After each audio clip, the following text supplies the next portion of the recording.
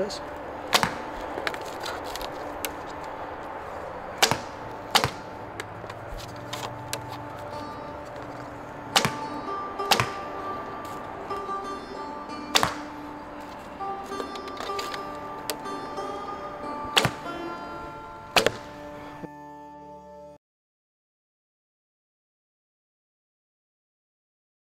So today we have something that's fresh new from AF Archery, and I think you're really gonna like this. It's got everything that I like about it. Well, here's the bow. Look at that. For a fiberglass bow, I love the cosmetics on this. So compared to a laminate bow like this AF Archery bow, the fiberglass ones I like a lot more because it's, I'd say, more historically accurate in terms of its look. You see the modern stuff that's laminated, they usually make them really glossy and very glassy. When it's that kind of look, it just looks too synthetic to me. I like the boring leather, or you know, the sinew, the birch bark that you can glue on this. I'd rather glue it on the fiberglass bow than on the laminate if I want birch bark. So that's something nice. Although one thing I'd recommend is not using these kind of strings, because I don't think the Mongols use these type of strings. I recommend sinew. So if you want, you can wrap artificial sinew, which is very cheap to get, wrap it onto here, and it will look more historically accurate. In terms of its unstrung shape, reflex, like a lot of them that I've seen. Now, some of the historical ones I've seen are a little bit more deflex when it's unstrung, because the horn over time gets like that when it's put a lot of pressure. But this one is a straight fiberglass bar. That's totally fine, because I care a lot more about what the shape is when it's strung. And the Siaz itself looks quite historical. I've seen a lot of these historical archaeological finds that have similar Siaz, and I think they based it on those, and they look pretty good. Now I gotta say, one thing I don't like about AF Archery is that they don't show the draw length. They just show 50 pounds. They don't show 50 at 28 or show the max draw length, stuff like that. It also, this bow doesn't even have the words AF Archery in it, which would have been nice. I thought they would like to market their own bows. But hey, that's their choice if they don't want to put a logo on it. That's cool. Well folks, we got the bow strung, and it's quite historically accurate in terms of its look when it's strung.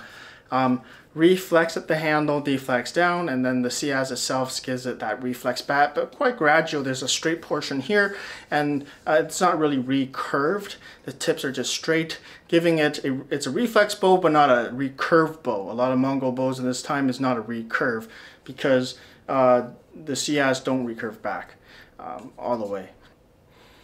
Yeah, it's about 50 pounds at 28 inches. I will say, for a 50-pound bow, it's got quite narrow Siaz, and I don't know how durable this is, but I would have to shoot it to know.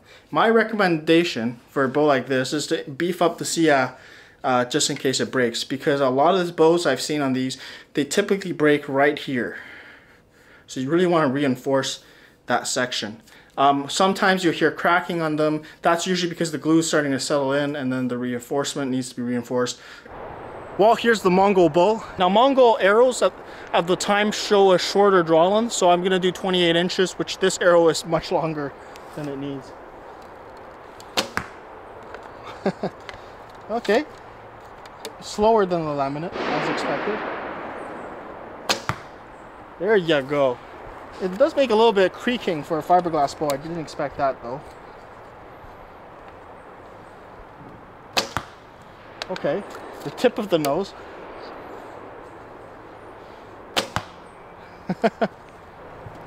Now yes, I think Mongols use Mediterranean draw as well. They just didn't call it Mediterranean draw.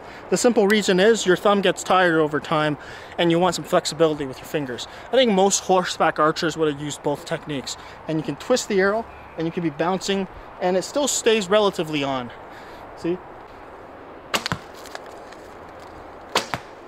Now I think with the Mongols, they would shoot with both sides of the bow so that you can shoot 360 degrees by switching your sides of your bow hand. But you can also switch techniques to relax your fingers instead. Or do cool stuff like that, and I'm sure they would have done that. But standard technique, I think, would have been just thumb draw, because it's the most practical thing.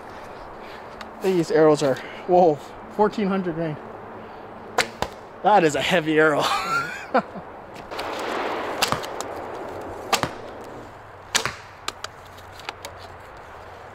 Okay, let's try the Sasanian draw.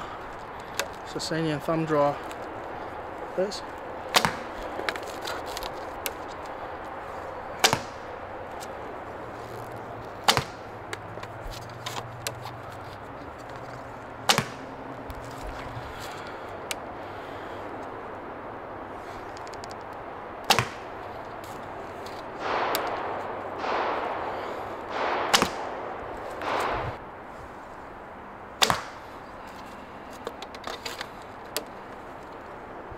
Pounds at 28 Mediterranean draw, 164 with the Mediterranean draw, 50 pounds at 28 thumb draw, 177 with 28.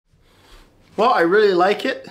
For the price, it's a little pricey for fiberglass bow, but it's got the historically accurate shape for a fiberglass reproduction. So I really like that. This would be great for reenacting on a budget, and much more historically accurate than those budget fiberglass bar bows where it doesn't have those CS represented. It's got the right color. I like the choice. Perfect for a Mongol bow of the 13th century made of fiberglass bars.